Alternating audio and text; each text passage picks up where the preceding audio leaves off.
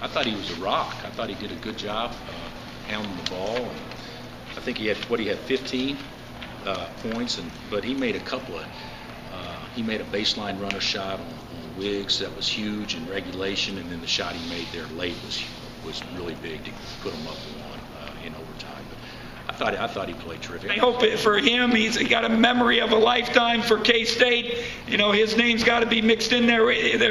What was it? I saw it on the little ticker. What has it been, 2-18 or whatever? I don't know what it is, but you know, somebody just said he's been here 25 years and only saw 3 wins. So, you know, I hope they remember him.